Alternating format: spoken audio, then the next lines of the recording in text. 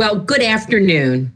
It is a pleasure to welcome all of you for what promises to be a very special program on a truly important topic, the future of food in the Americas. We are so pleased to be collaborating on this program with the Inter-American Institute for Cooperation on Agriculture. The director of IICA, Manuel Otero, is joined today by a distinguished panel of experts. Salvador Cesar, Minister of Agriculture, Forestry, Fisheries, Rural Transformation, Industry and Labor in St. Vincent and the Grenadines. Manuel Bravo, President and CEO of Bayer Mexico and head of Bayer's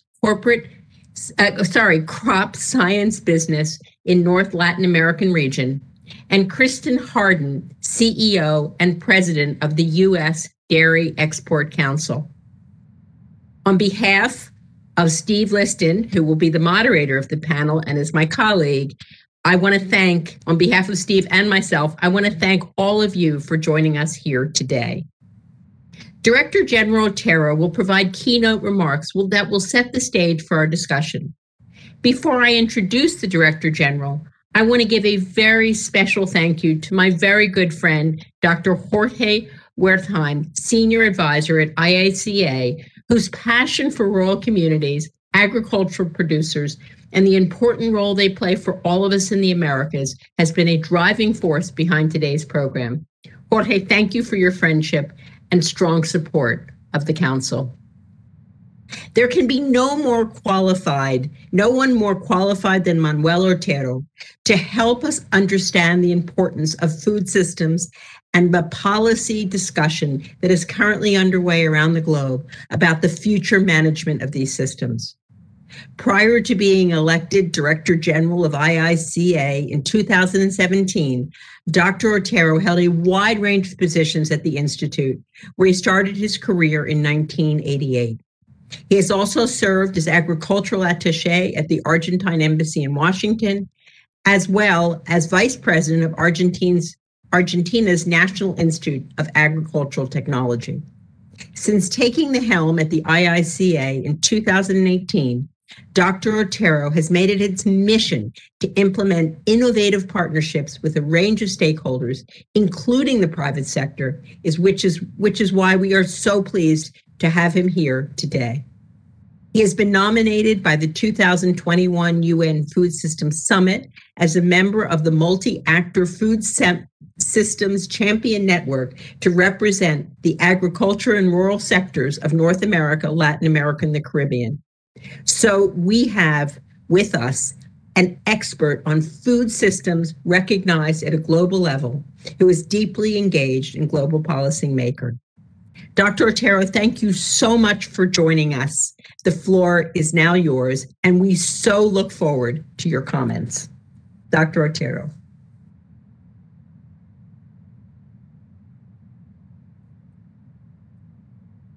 Yeah. Thank you very much, Susan, for the opportunity. It is a real honor for me and the institution that I represent to be participating in this very important event of the Council of America. So my recognition extended to our moderator, Steve Liston, and the distinguished members of the panel. Our friend, Minister Salvador Cesar, the president of Bayer, Krista, as the president of the Export Dairy Council. I have the privilege of being the Director General of IICA since 2018, an institution that has an historic mandate to promote progress and rural well-being in the Americas, with a presence in each and every one of the countries that make up our hemisphere. I would like to begin my presentation. So, can you help me, please?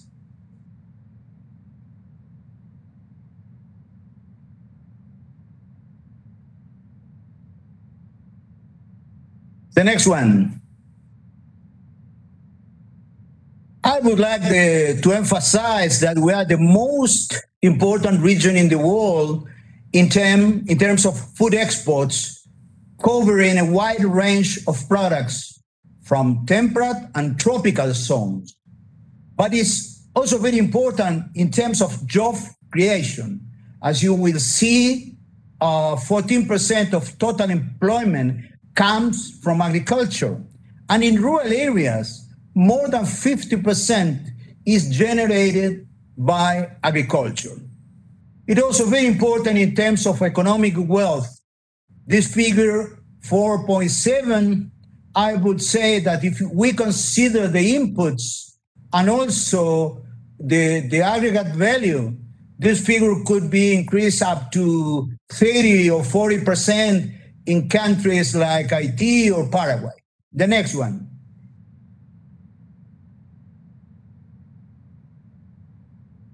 Two statistics I would like to highlight in this slide regarding the socioeconomic impact from COVID-19. 231 million people living in poverty, and the number of inhabitants suffering from some type of food insecurity that has increased by almost threefold. The next one. So in the midst of such a deep crisis and trying to be optimistic, I would like to emphasize that the agriculture sector has been able to generate a sufficient supply of food for about 1 billion inhabitants. And at the same time, our sector had a positive performance in terms of exports, in contrast with global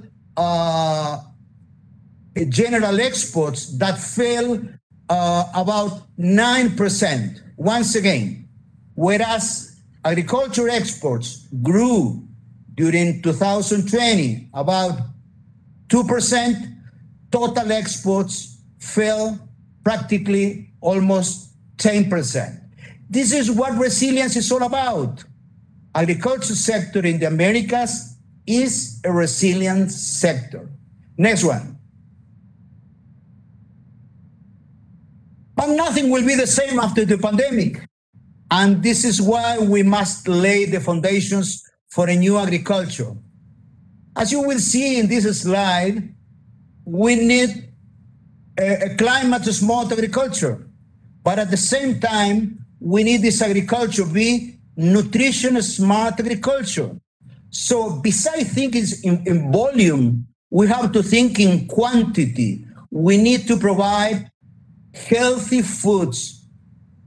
At the same time, we need socially responsive agriculture, paying more and more attention to international markets, and also smart value-added products.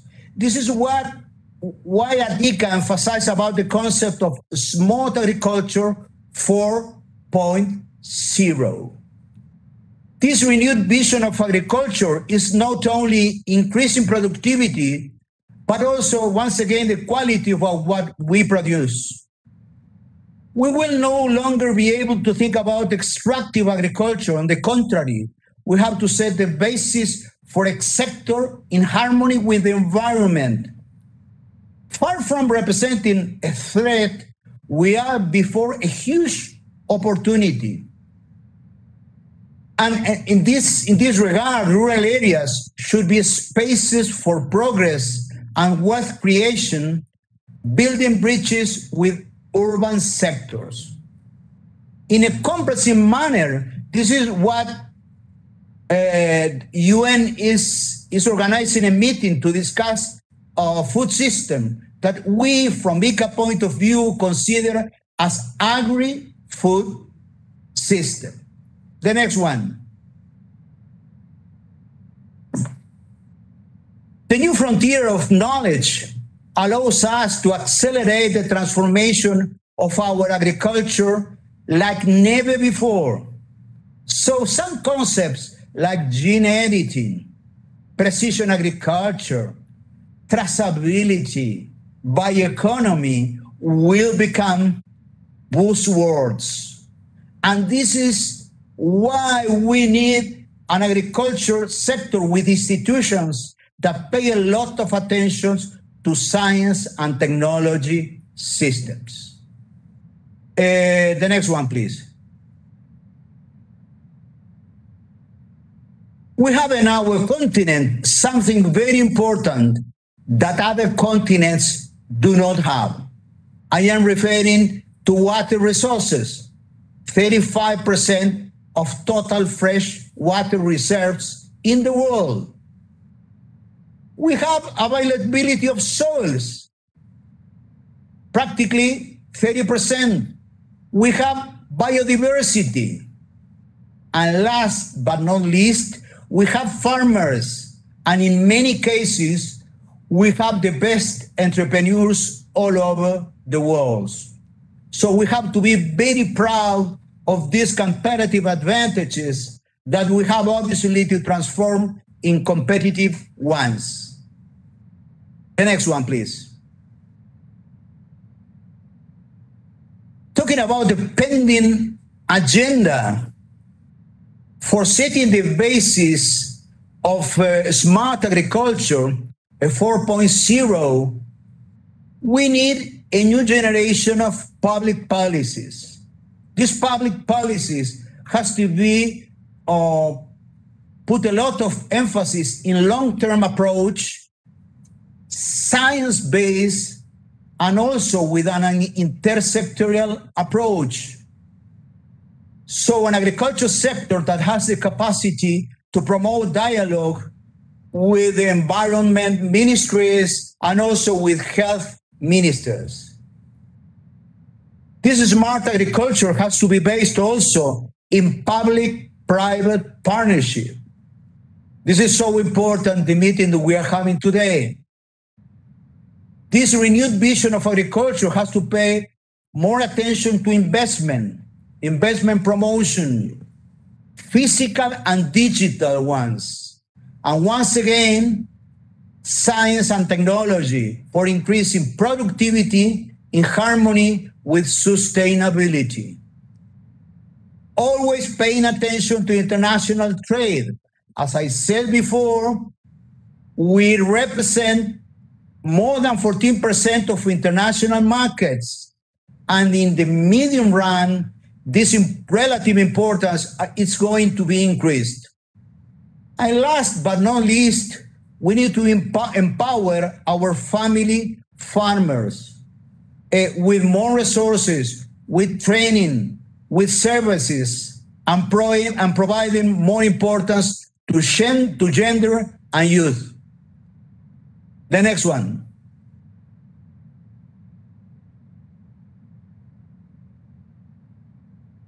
What is the role of ICA all about?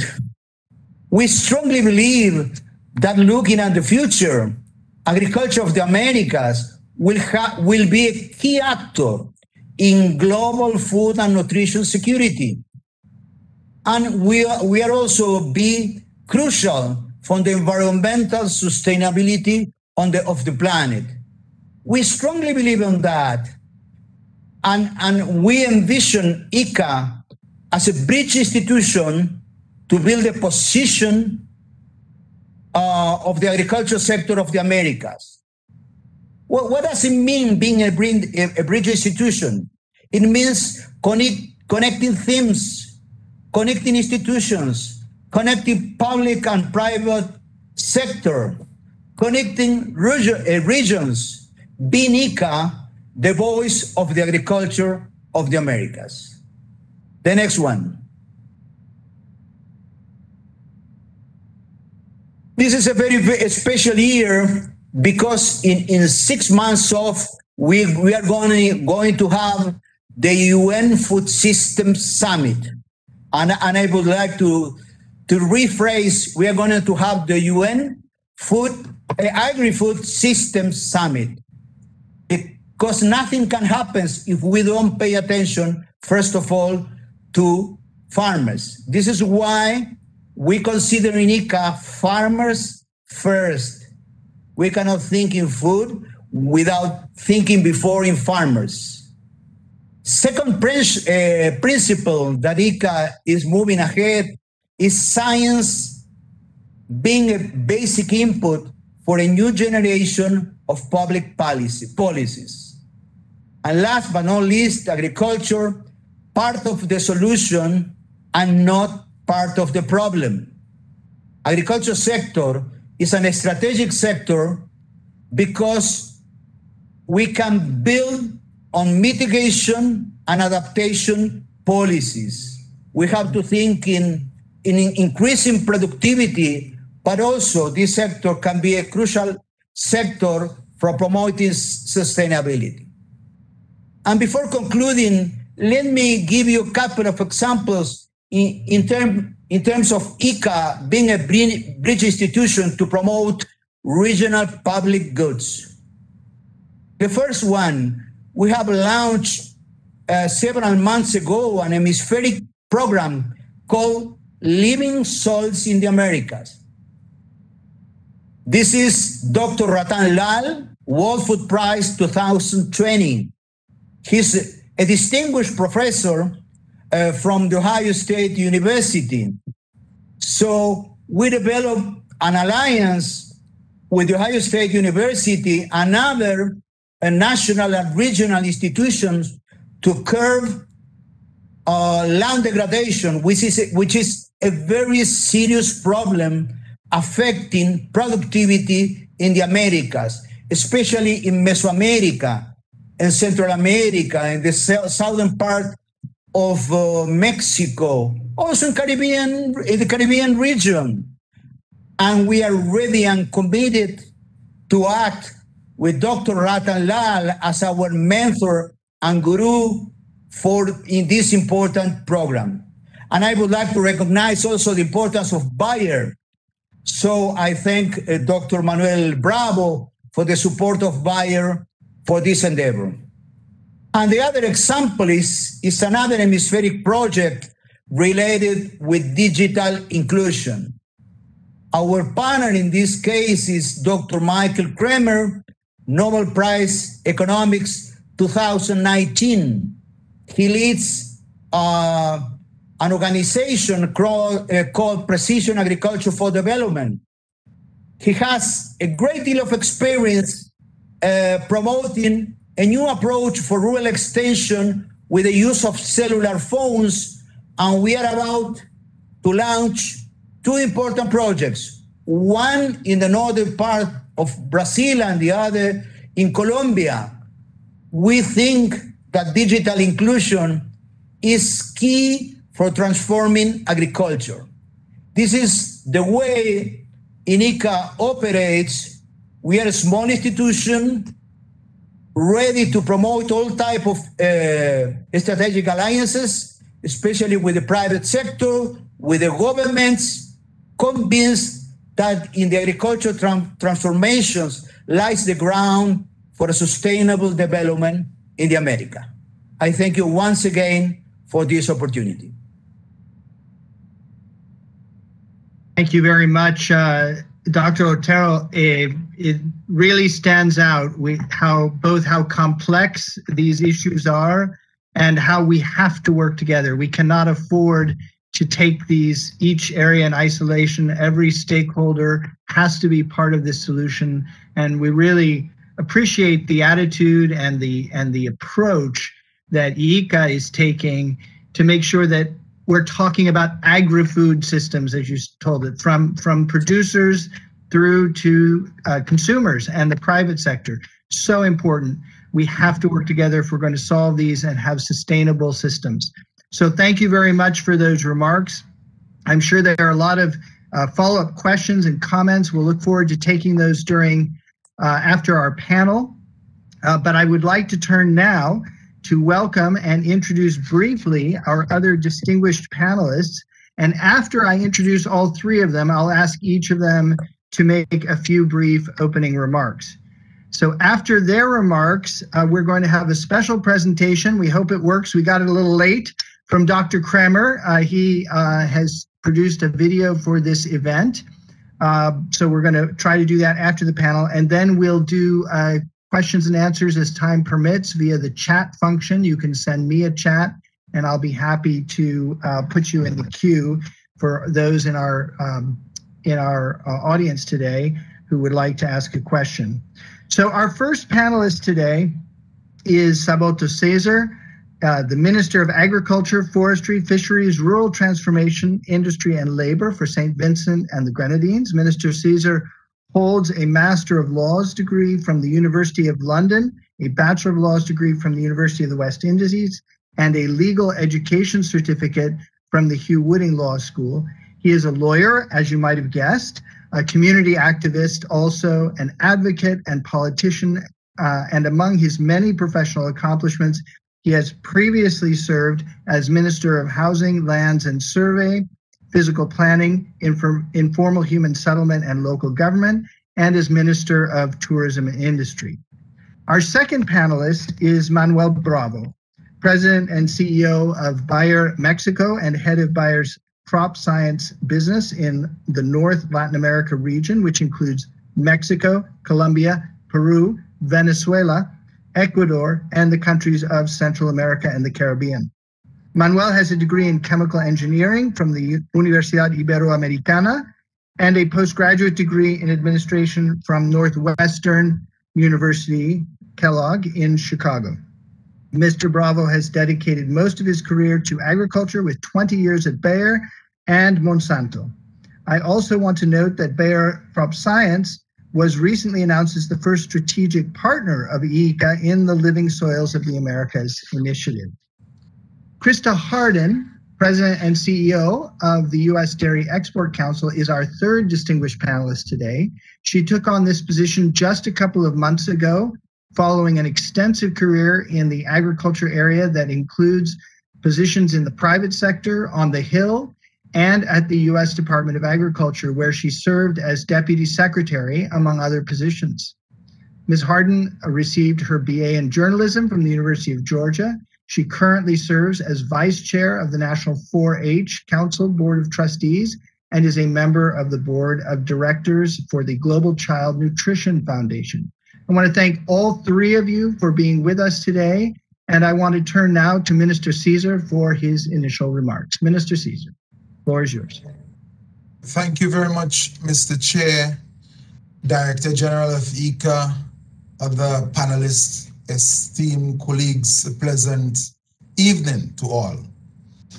It is definitely a sincere honor and a pleasure to sit to address such a critical issue of prime and first importance, definitely pivotal not only to the political economy of Latin America and the Caribbean, but to the issues of sustenance and survival of our people. I want to lay down the basis by first of all giving a situational analysis that there is a common denominator flowing through all of the countries of Latin America and the Caribbean, in that we have a historic colonial past. And this colonial past, we were tied in production of raw material to basically be sold to countries in Europe. And it is against that backdrop that our agricultural systems were developed in plantation type economies, whereby we were the suppliers of raw material. However, over the last 100 years, we have noticed a movement towards the independence of these states and these countries in Latin America and the Caribbean. And any appreciation to have a holistic analysis as to the way forward as it pertains to food production and food productivity must explain the transition from colonial type production in agriculture to the independent and the establishment of a modern, competitive, indigenous production system to serve the needs of our people and our region. It brings us to today. And there are many factors which are affecting and impacting supply chains in Latin America and the Caribbean that are common.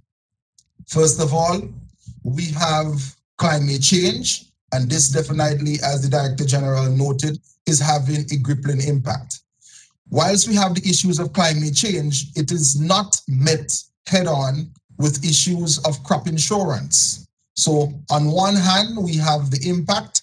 On the other hand, we do not have the requisite framework for mitigation. Secondly, the issue of the purchasing of the required technology for many countries in Latin America and the Caribbean to be competitive, it's not available because of the unavailability of capital. Therefore, we are producing in Latin America and the Caribbean as a region, basically on an uneven playing field, whereby our costs of production are extremely high, and this locks us out of many global markets.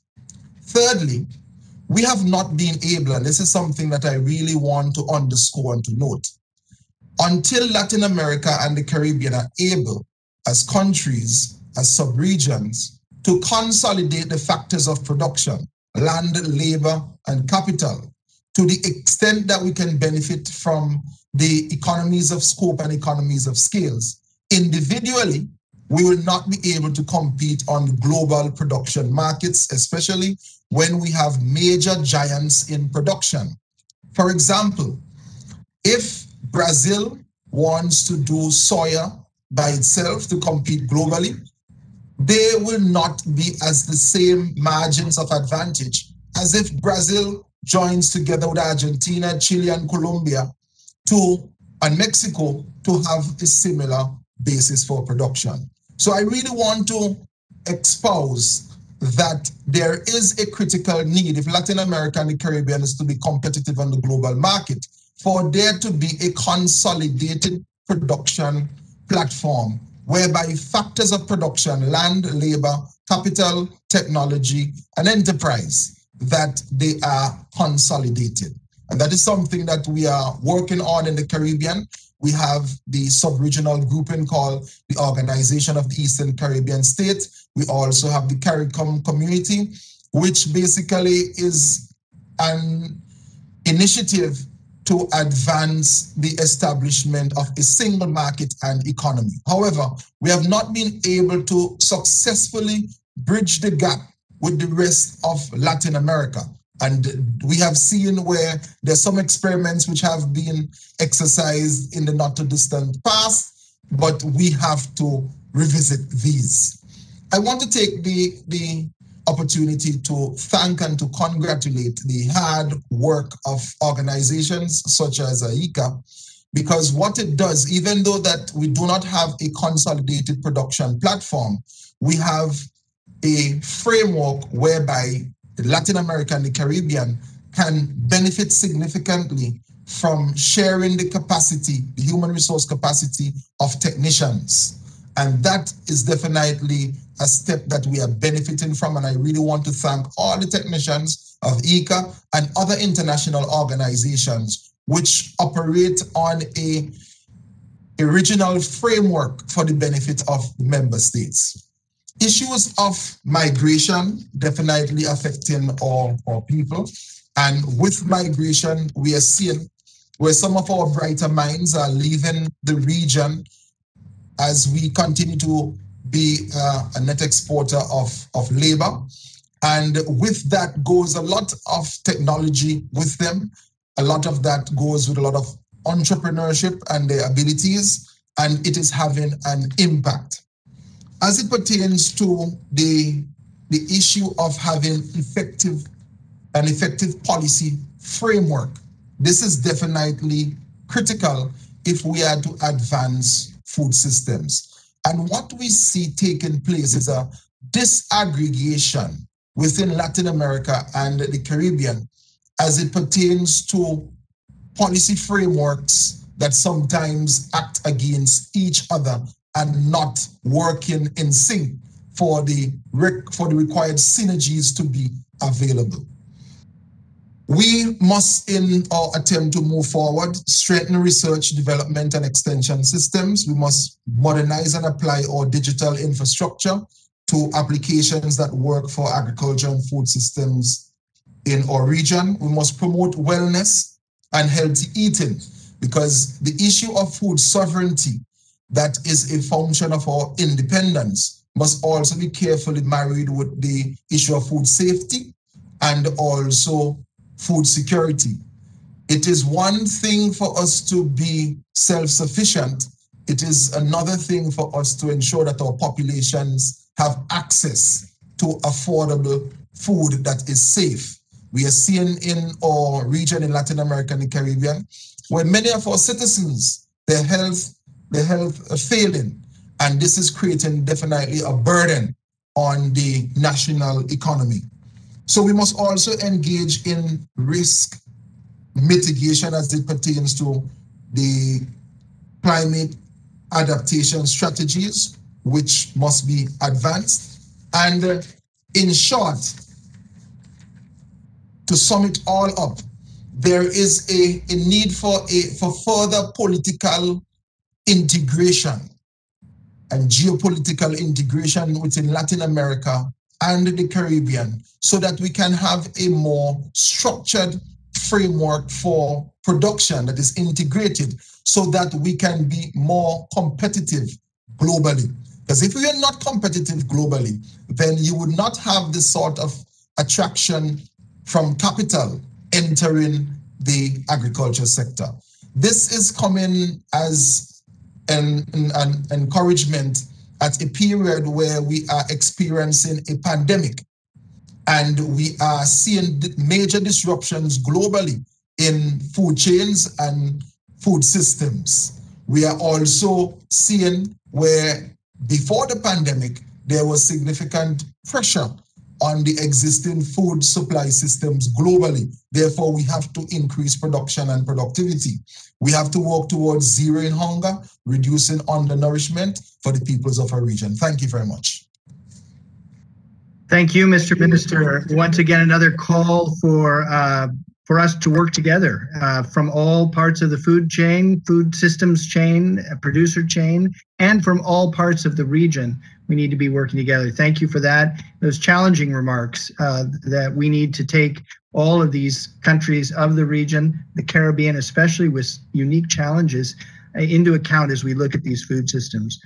I want to turn now to Manuel Bravo of Bayer, who's going to provide his initial set of remarks. Manuel.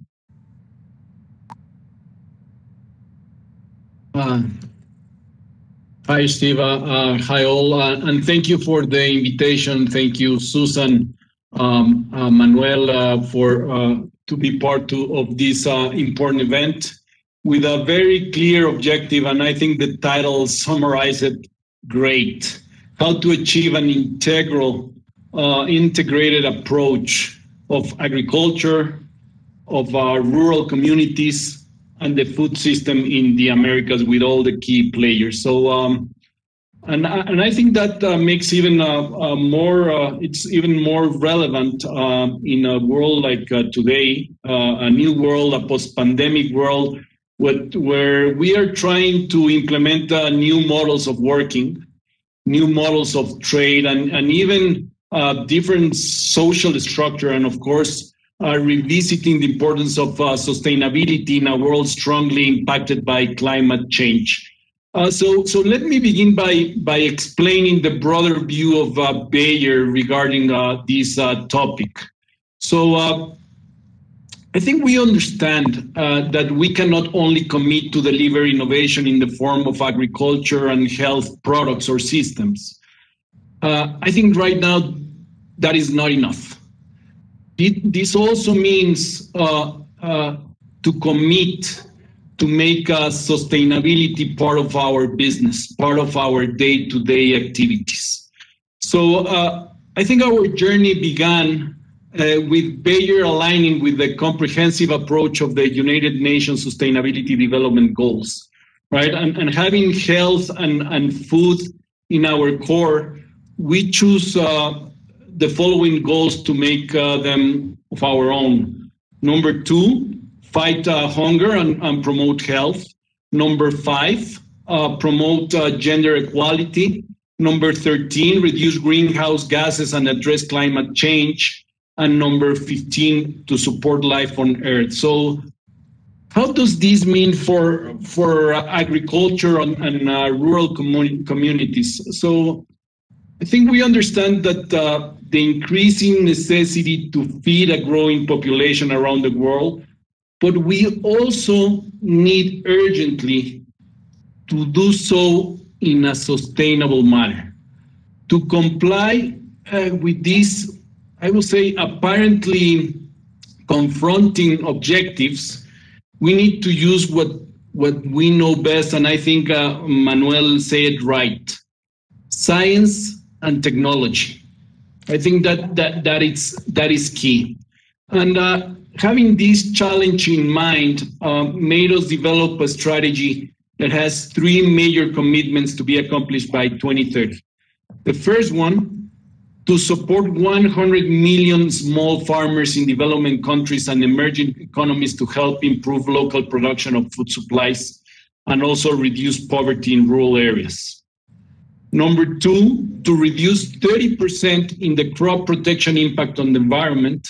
And number 3, to reduce by 30% the field greenhouse gas emitted per pound of crop produce. And of course, we include ourselves, and we decide that we need to become climate neutral in all our operations. So that's a little bit of the frame. Now, how can we go to make that happen? And I think that the first thing is that there's no magic bullet to reach these objectives. At the end, agriculture is extremely local, and different countries require different approaches and different perspectives, right? And as a consequence, we need to develop a myriad of initiatives that can get us close to those goals. And what I want to take this time is to share some examples in each bucket, but also to emphasize the importance of collaboration and strong alliances. So let me start with the first one, empowering 100 million smallholder farmers. There are around 550 million smallholders farmers in the world. They own close to 700 million hectares of arable productive land. Close to 80% of that surface is in Asia, Pacific, and Africa. Of course, countries like China, India, Indonesia will be the most relevant, but close to 20 million hectares or 18 million smallholders farmers are here in Latin America, in our countries. And they already represent around 10% of the production acreage, right? So we have learned from our experience during the last many years that the most important thing for farmers to change, adopt, and maintain certain practices is the creation of additional value. Value creation for the farmer himself, but also for the value chain and everyone involved to make it happen. Also, one major challenge in that transformation goes beyond products. It involves financing, machinery, infrastructure, technical assistance, commercialization, new business models, etc., etc. We really need to deeply understand the whole cycle and help them to close the loop. And as a result of this complexity, the one-size-fits-all approach clearly does not work. We, as a team, we need to design and pilot diverse business models. We need to learn, we need to adjust. And at the end, we have to have clear that smallholders need to be successful because they will play a key role on the challenge of feeding an increasing population, but also because it is extremely important that the smallholders are able to improve their quality of life and the quality of life of their communities. So in this major endeavor, the use of digital tools, as Manuel also referred, to optimize the use of products for decision-making, to make a link among market participants across the value chain objectives, it will be a key driver to accelerate this process. Let me share one case. It's called Decasilos, and it's being piloted in Mexico, in Honduras, in Nicaragua, in Costa Rica, among other countries. And the initiative it's helping to small ranchers to learn to produce corn silage to solve the lack of pastures during the dry season. And in the past 4 years, I will say in average, those that have adopted these practices have increased profitability by 3 to 4 times by increasing the dairy productivity, but also by creating value in a sustainable way. The opportunity relates to the connection among the food chain, being able to increase the nutritional content of their milk at a lower cost, the possibility to access new markets that pay better for quality, and even the use of digital technology that allowed them to have a better understanding of the nutrition and other key variables of the operation. And when you go to that initiative, it's people like Nestle, Sula, Dos Pinos, that are being part of this initiative, and that make it much more powerful. Now, moving to the second bullet, emission reduction. As Bayer, we're working with farmers to reduce the ecological footprint of agriculture, which currently accounts for about 25% of the greenhouse gas emissions worldwide. And as I mentioned before, we want to help reduce those emissions in major agricultural markets by 30%. We have just launched a very relevant initiative that has started in Brazil, the Carbon Project, in which Bayer is dedicating a full team, a full squad, a new area that recognize the value of carbon sequestration for farmers through climate-smart practices as no-tillage, highly productive crops, cover crops, or even precision agriculture. It's totally a science-based project that is touching already around 300 large growers across Brazil. We're trying to prove different testing methodologies and having interaction with over 80 different stakeholders, as important as Embrapa. So the key here is to learn and replicate in many other countries, right? Or other initiatives like the one that Manuel mentioned, the alliance with the ICA and the Living Soils of Americas for public policy, for outreach, and even for development of new and better technologies to put more carbon in the soil. In terms of the third bucket, the reduction of the crop protection impact on the environment, I think it is clear that the further reduction is possible through digital solutions, not only for precision application of crop protection, but also for new breeding technologies, for integrated crop management, for risk mitigation, and even for new chemicals and biological crop protection products that will have a lower impact. So I think that's one of the key parts, but even using novel crop protection application methods like drones. Let me share also here a couple of examples. One is the Global Alliance Against the TR4 in banana. I think this will allow the industry to limit the spread of the disease, but also will identify natural resistance and general and genetic solution for this major problem in banana, and that, of course, will reduce the need for crop protection. Or how to tackle PepsiCo's need to have no potato moth in their inputs for their plants. So just collaborating and working together to define the crop protection products for seedling, for a drip irrigation system, or for incorporating digital solutions with these potato growers, that most of them are small. So I think these three buckets are giving us a very clear north.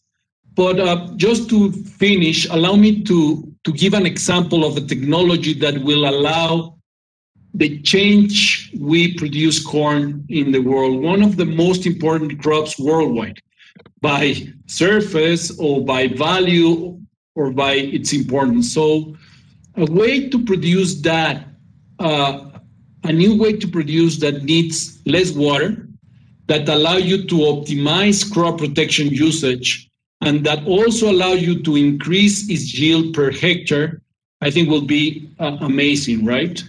And that is why we're so excited to see this innovation brought to life in Mexico, launched last year, and in the future will be in the rest of the world, that it's called Vitala.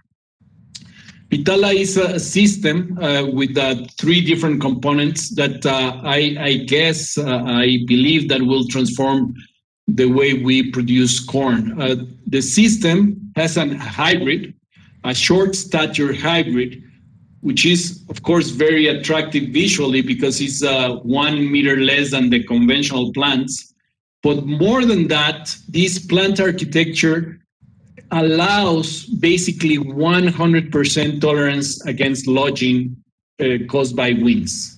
And as you may know, this is one of the key benefits for farmers, which bring them peace of mind during the whole season, because weather it's still a factor that they do not control, and of course wind is also that. The second benefit is this plant architecture allows for ultra high density. That means that with short stature corn, the farmer can increase their density up to 40%. This means efficiency, because despite increasing density, there is no need to increase the amount of water nor the amount of fertilizer. And the third element of the system includes digital agricultural precision tools that brings extremely valuable information to be more precise and really take advantage of the system. So this example it's a game-changing innovation solution because Vitala will be offering a more sustainable future, having the potential to optimize the use of key nutrients as like nitrogen, but also the opportunity to reduce land or to use land for other crops, and the water requirement will also decrease by at least 30%. So the key at the end of all these, as I mentioned, is generating value to the farmer and the food chain involved. So just final remarks. As you notice in my comments, all the initiatives have different partners, beginning with the farmer themselves, of course, but there's no way we can achieve a true integrated view of agriculture by using only one side's vision or objectives. This is a team effort, and we need everyone's vision, ideas, and support. Thank you very much. Thank you, Manuel. Once again, struck by the complexity, the diversity, the need to work together if we're going to deal with all of these issues. I'm also struck by the parallel between our agricultural and climate change issues and the COVID-19 pandemic, where we depend on science to bring us out to overcome these problems. And we also are depending on a collaboration between governments and the private sector. We've seen it work with COVID-19. It's what has to happen with food systems in the Americas and globally. So thank you very much for that. And I want to turn now to our third panelist, Krista Harden, the president of the U.S. Dairy Export Council. Krista, over to you. Thank you for the invitation, and thank you to my fellow panelists. It's always a pleasure to go last because you get to hear from such bright and brilliant people and their remarks, and hopefully I can amplify some of the themes that I've heard, we have heard over the last few minutes, and I think that I can only join them in a couple of these areas that I think are very important. I appreciate them hitting on that. I will thank IECA for putting this panel together. We enjoy our work with IECA in the partnerships that we have across the hemisphere. I think they're very important to keep having these kind of dialogues and find areas where we can agree and work together. I think as most folks know, the U.S. Dairy Export Council is about exporting dairy and dairy products across the globe. But what I like to remind people is we actually don't sell one drop or one ingredient of anything ourselves. We open doors and work with partners to make sure that U.S. products are available to citizens across the world. We sell image and reputation and value and trust, the kind of things I believe that build the best relationships, the best partnerships. And that's why the folks on this Zoom are so critical to us, to our success, and we appreciate the work that we can do together. We have heard a lot today talked about science-based, technology-based solutions that make sense for farmers. That's something we believe in very much. A big part of our memberships are the dairy farmers of the U.S. themselves, the 34,000 of them that come together to produce these fine products. We know that their voice needs to be heard in these kinds of discussions as we look ahead to what's happening. And with the UN Food System Summit has been mentioned a couple of times already. We feel it's very vital to make sure that farmers' voices are at the table, frankly. And these type of discussions where decisions are being made that really do impact their livelihood. We think it's important to make sure that not only does it sound good on paper, if you will, but it makes sense on the farm. I myself am the daughter of farmers, not dairy farmers, but peanut farmers in the southern part of the U.S. So when I call home, it's to a farmer. So I test some of these messaging about what we need to do and how we need to do it right at home. And it's also always about economics. It's about staying on the land and making sure that systems are and solutions are based on science, on evidence-based, on data that makes sense for farmers. So I just want to make sure we're including that in our discussions, and appreciate really all the speakers today for hitting on these general themes. I think it shows that all of us are thinking very much alike. You know, in U.S. Dairy, we like to talk about being good for people, being good for community, and good for planet. And I think those are three general themes that really define who we are.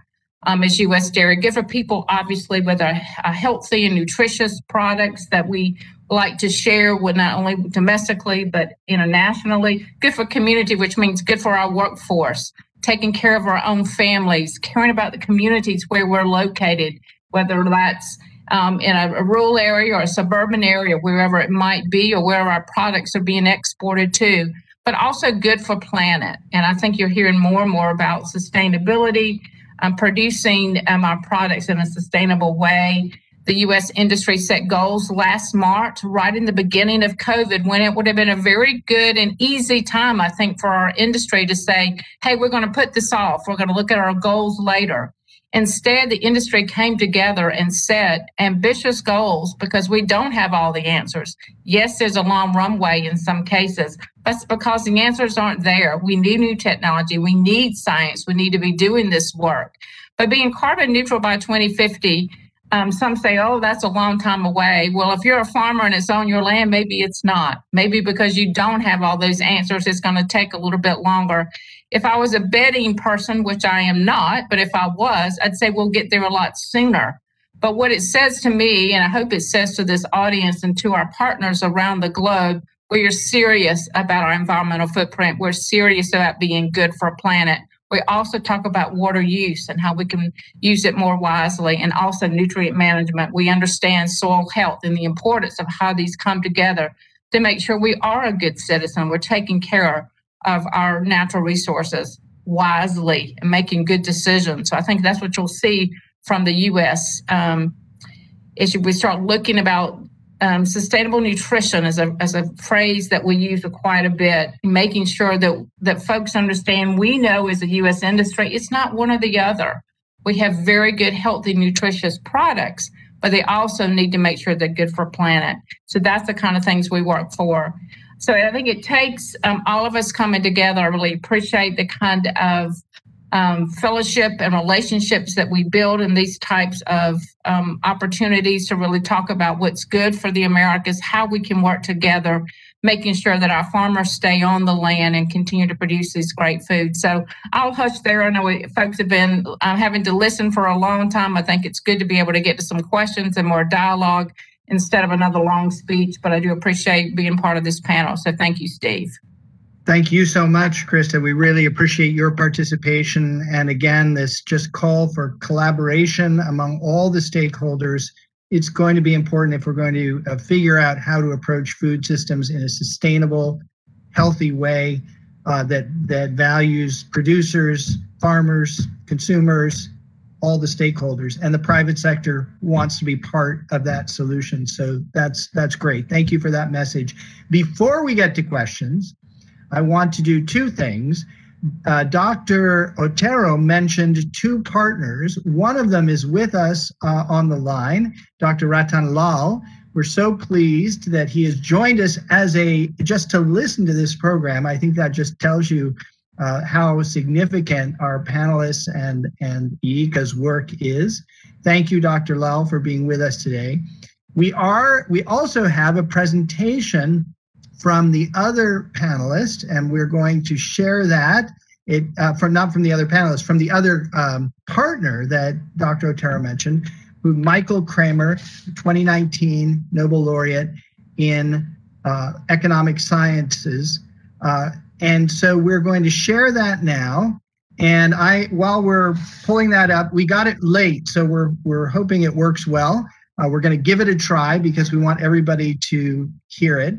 And let me just tell, for those of you who don't know, Dr. Kremer is a professor of economics at the University of Chicago, recognized for his work on innovative ways to address one of humanity's most urgent issues, the reduction of global poverty.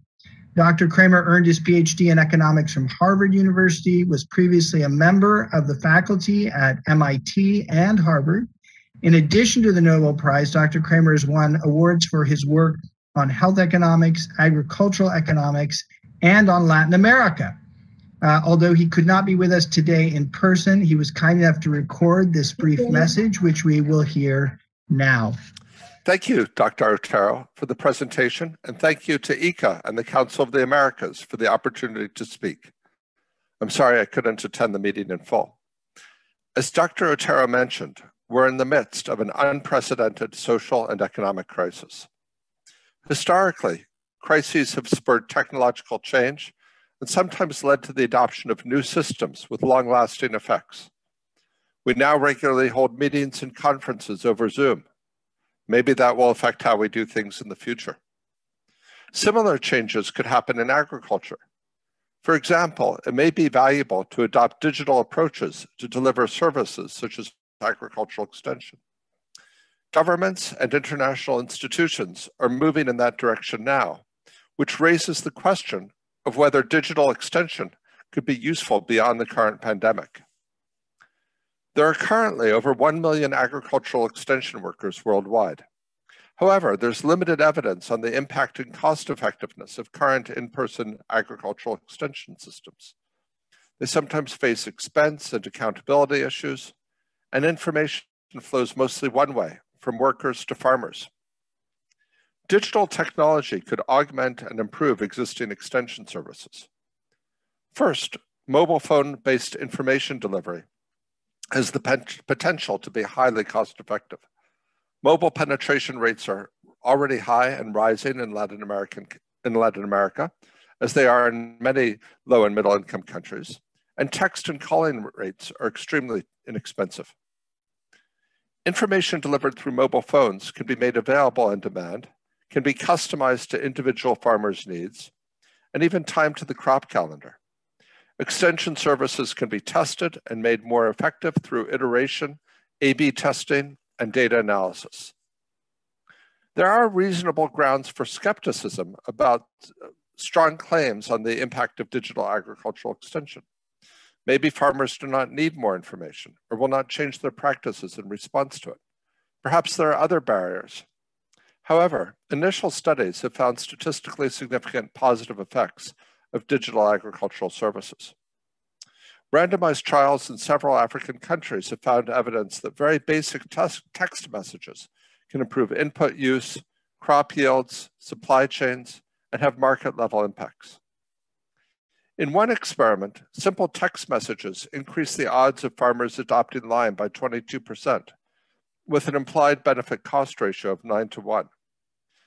Meta-analyses combining several different studies show that basic messages significantly increase adoption of fertilizer and nutritious crops, and the digital extension increases crop yields by about 4% on average. One extension program that provided output price information to fishermen reduced consumer prices by 4%, and increased fishermen's profits by 8%, improving overall market efficiency by reducing waste. While the effects of digital extension are modest in absolute magnitude, they provide a large relative boost above other existing promotion efforts. And again, they're extremely low cost, which means that even modest effects may make them highly cost effective. There are also indirect effects of digital extension programs, such as improved input use and yields among farmers that live close to or interact with those that receive services. This occurs through information spillovers. So although digital agricultural extensions are already very cost effective, I believe there'll be many opportunities for further innovation and improvement of digital extension services in the future, especially as smartphone penetration increases and other advances in technology become more widely available. Advances in remote sensing could enable even more customized information. Machine learning and artificial intelligence could improve personalization.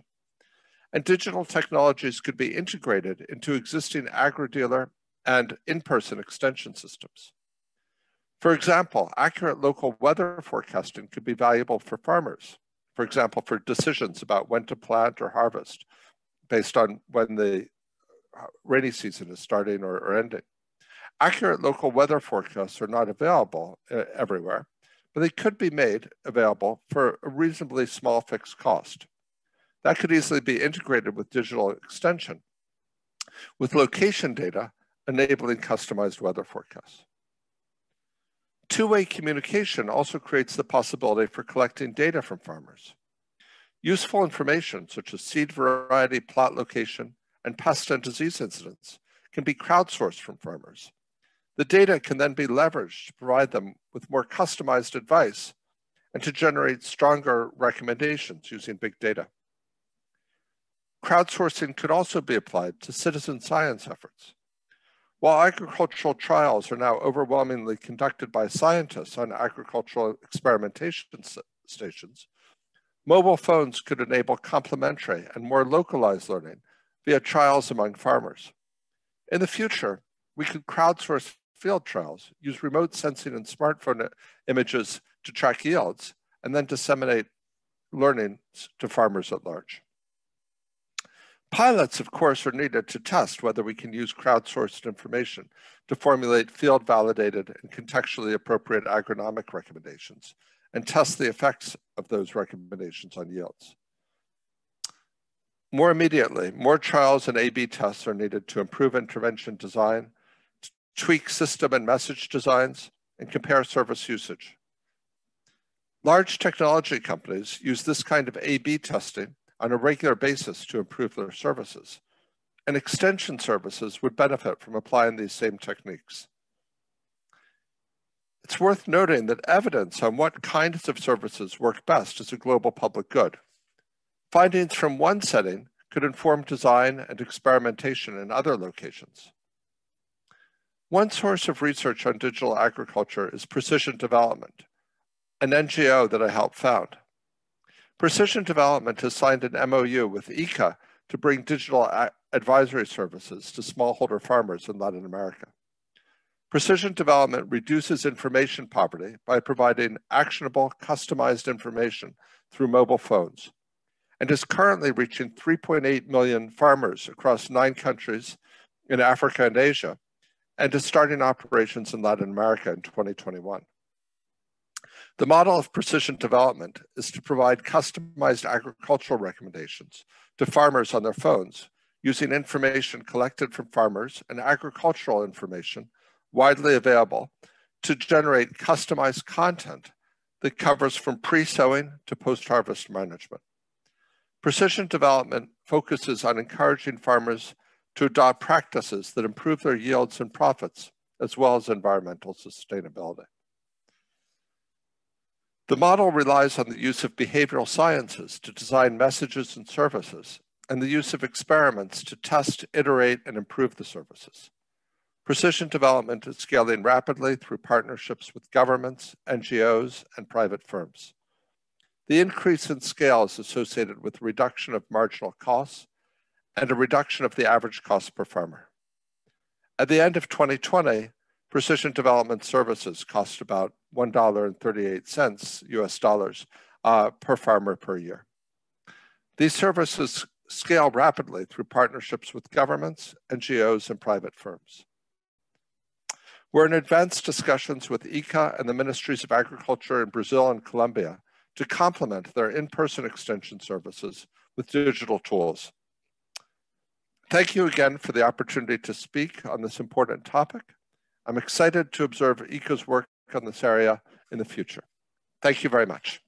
We're so pleased that Dr. Kremer provided us that video, which added a whole another dimension to our discussion today. I'd like now to turn to questions and answers. We've got about 20 minutes. And I would like to encourage you, if you would like to ask a question, we're going to do so via the chat function. You can send me a chat, and I will be happy to ask your question for you. If you want to be identified, please let me know your name and affiliation so that we can recognize you for that as well. So let me kick us off. Every single one of you has mentioned, including Dr. Kremer, has mentioned the role of technology. We're in the middle of another technological revolution, a digital revolution now.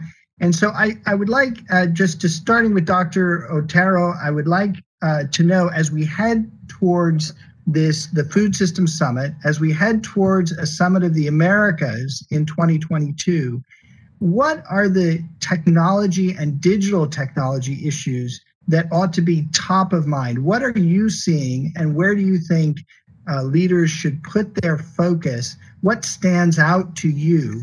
And I'm going to ask each one of our panelists to comment. What stands out to you as the most important elements of this that we can all be working together to highlight and to ensure that all along the chain we have access to these technologies, and particularly small farmers, rural communities?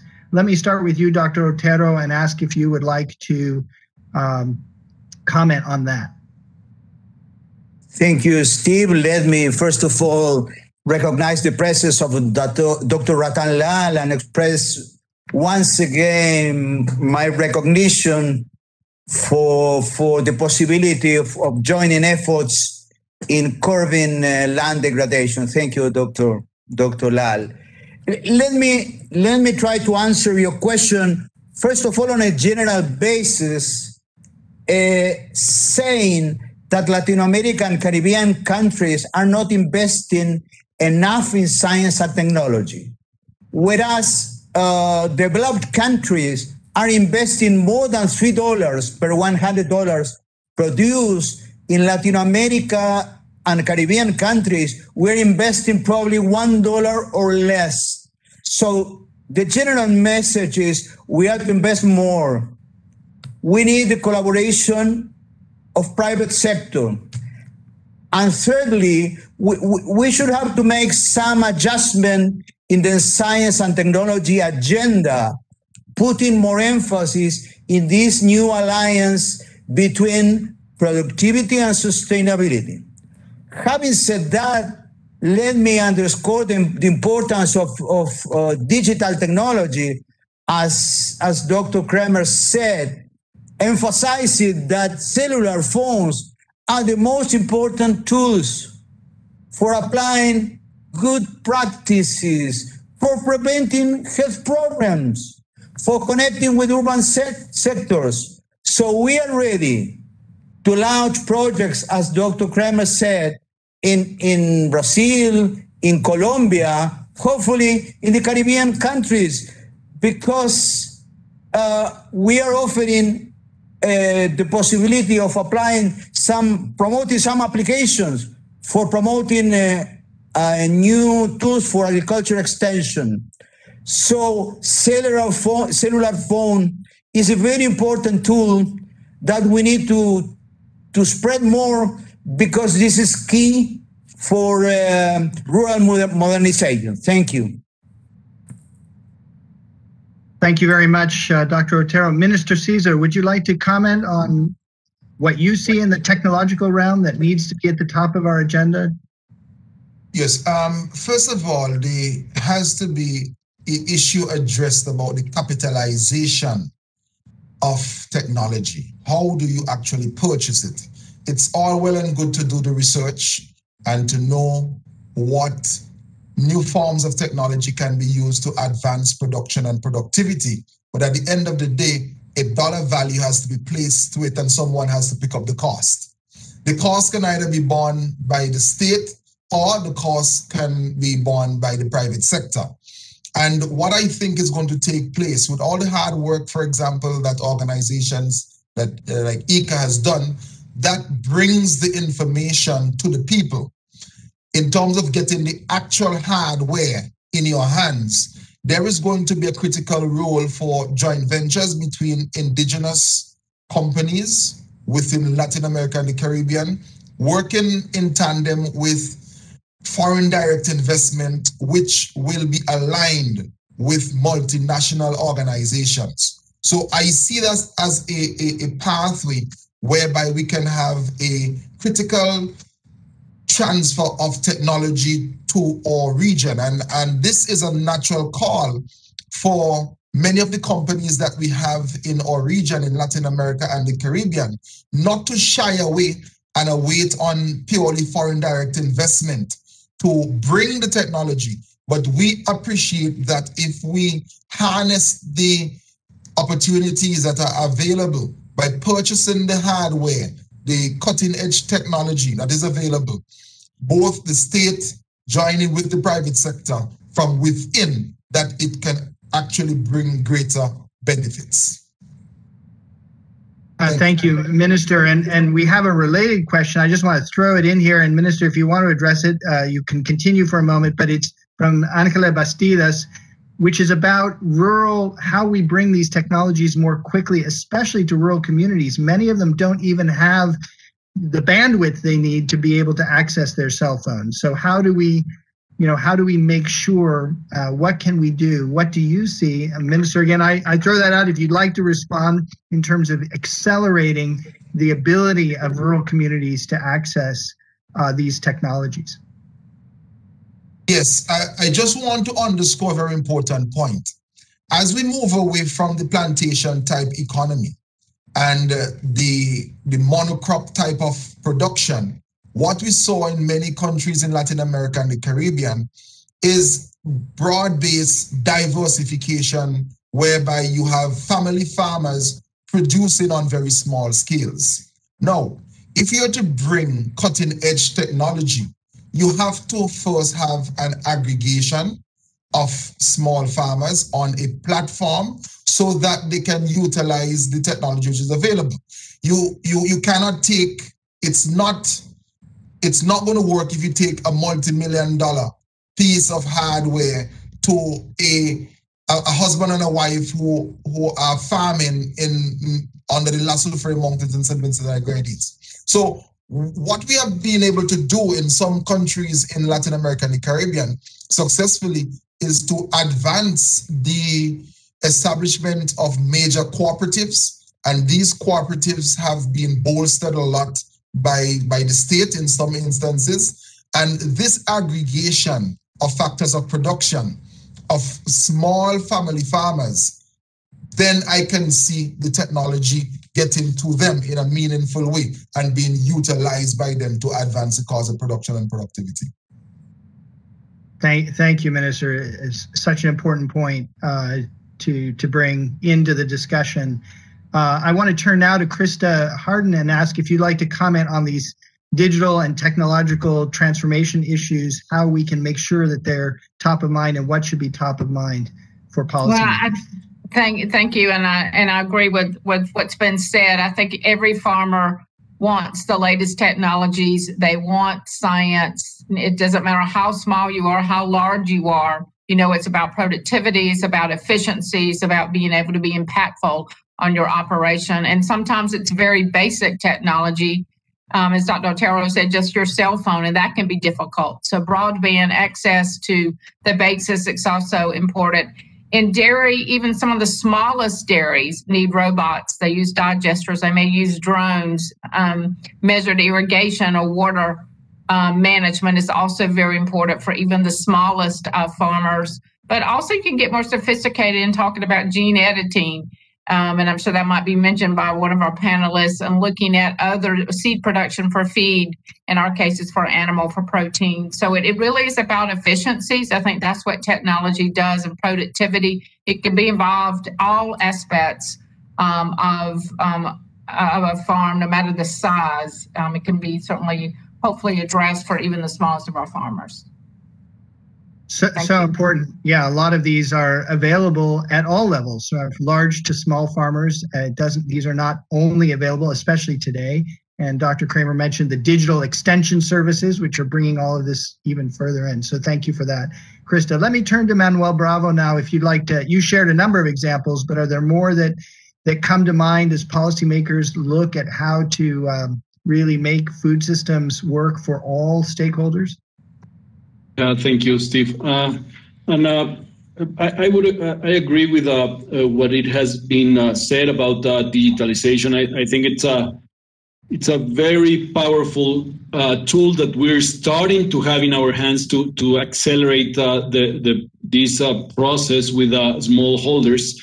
But I will say that there are different stages in the process. So first, we really need to start doing much more digitalization of the process of the business, right? Not only from the side of knowing the farmers, understanding their needs, because in that way we can aggregate the data and really look for the most impactful solutions, but also digitalization of the business or of the functions, because that will allow us to accelerate solutions in research and development, will allow us to make a traceability of the produce, to really know what is demanded in the market and avoid losses.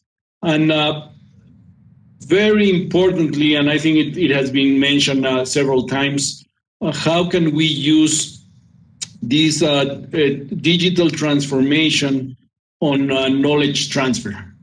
So here the most relevant thing it's the speed and the efficiency that you can achieve with this. So digitalization is the first part. Once you are able to do that it's not simple, but then you can really transform your function. You can really transform the business and make it much more powerful. So I think it's a process. We're in the beginning of that process, but I'm sure that if we have this conversation in 3-4 year time, it's going to be totally different in terms of adoption of technology, how the speed of new solutions for the farmers, and even traceability of what it's being done, not only from farmers, but even from points of sale, right?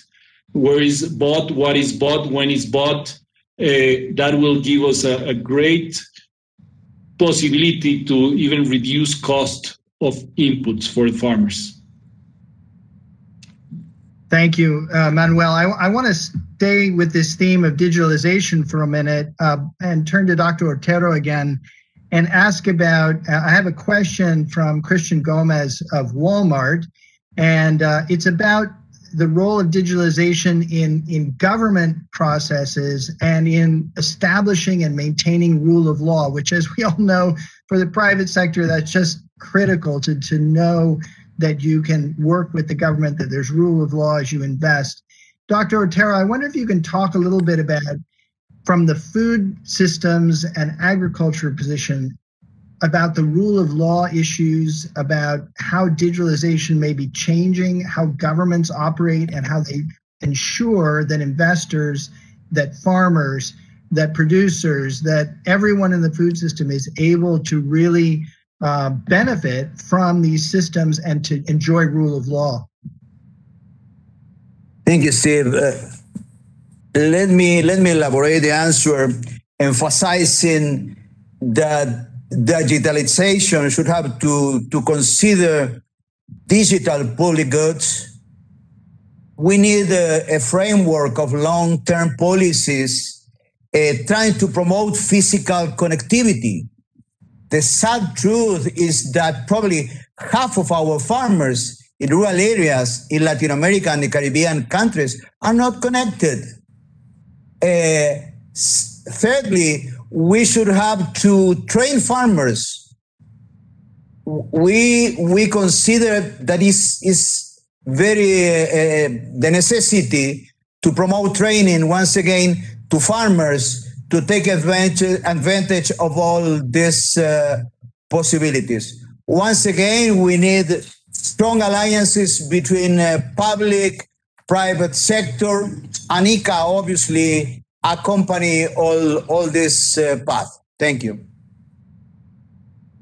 Okay, I have about 10 questions and time for about one more, I think, that I want to give everybody. So I apologize in advance to all of you who don't get your questions answered. But let me stay with you for a minute, Dr. Otero. And what I really want to do, we have a private sector audience to a great extent here. And the reason we're doing this program is that we want to have that collaboration. And so I'd like to ask Dr. Otero and then turn to our other panelists. As you consider the private sector and particularly public-private partnerships, what needs to be, how do we break down the barriers? How do we create more trust? There's historically been a lack of trust, particularly from many rural communities, often with good reason.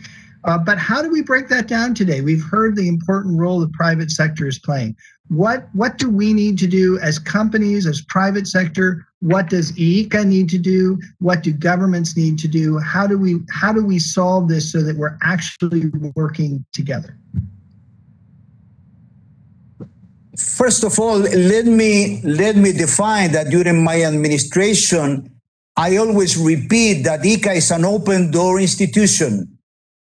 ICA belongs to the governments, but at the same time, ICA is conscious that in many countries, in many cases, the private sector is the owner of the cows.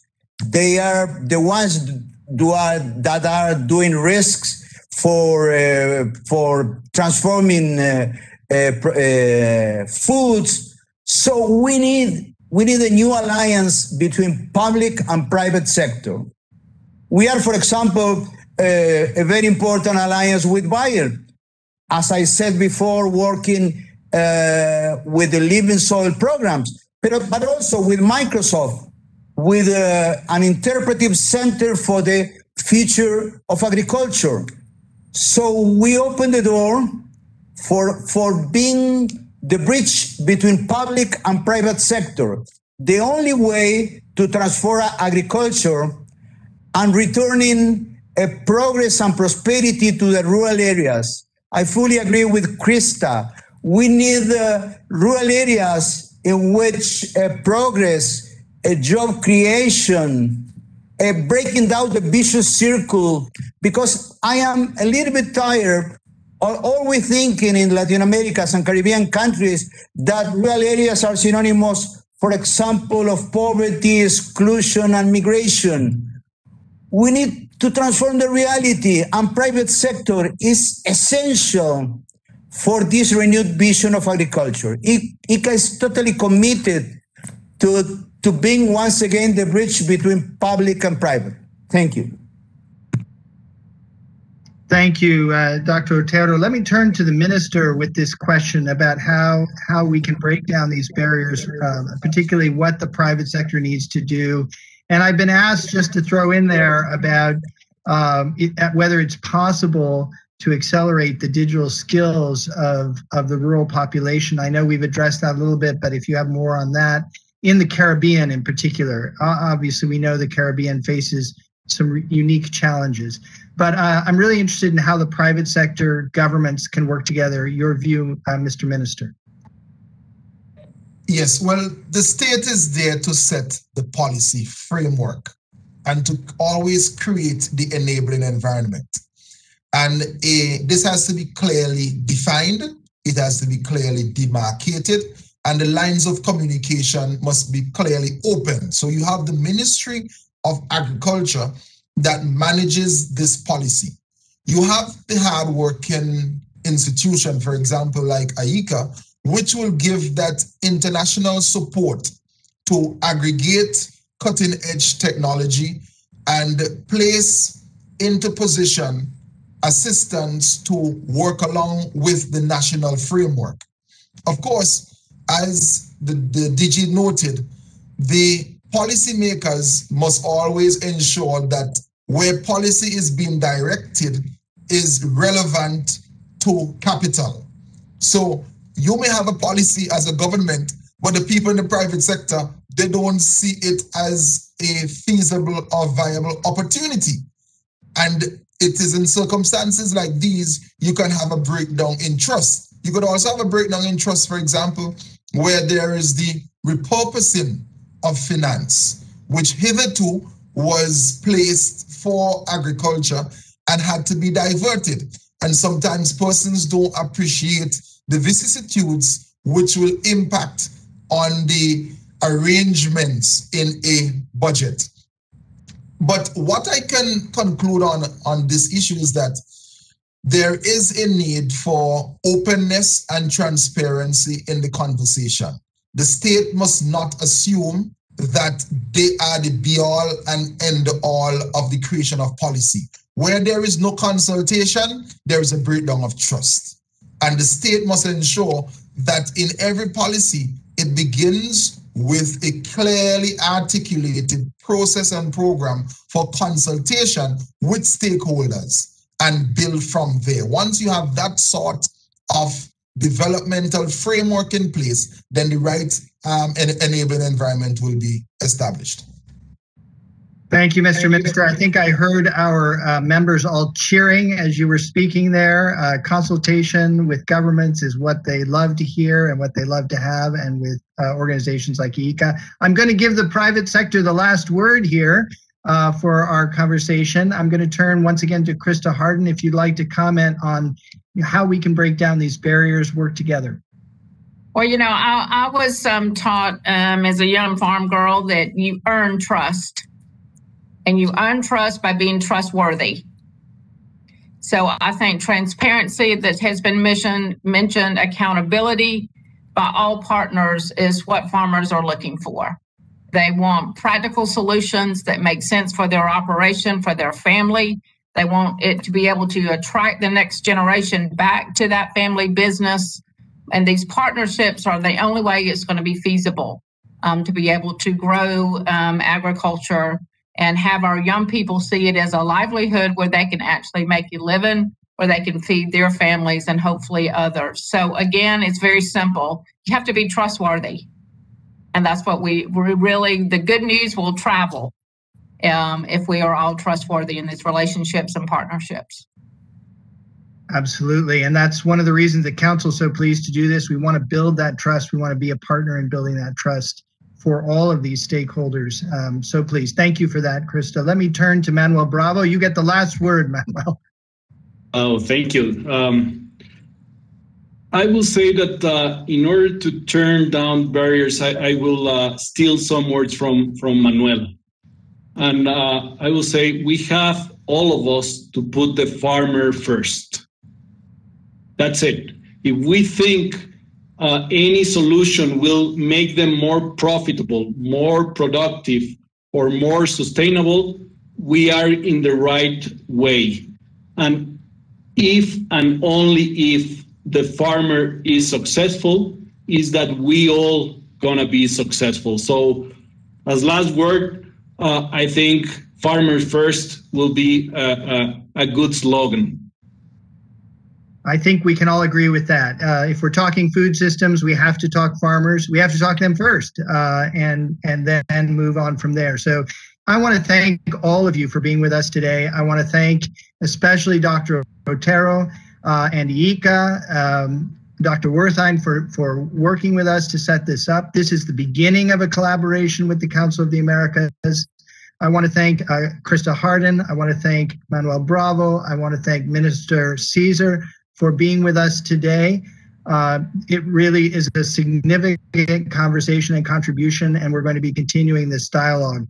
Thanks to all of you who joined us today with the Council. We had a great participation. This is a recorded session, so it will be up on our website in very short order, and it will be available for viewing, and we hope many of you will point others in this direction so that we can get the word out on the need for stakeholder collaboration through the value chain. Farmers first. We love it. Thank you, everyone. Thank you for joining us today, and have a great rest of your day and a great week.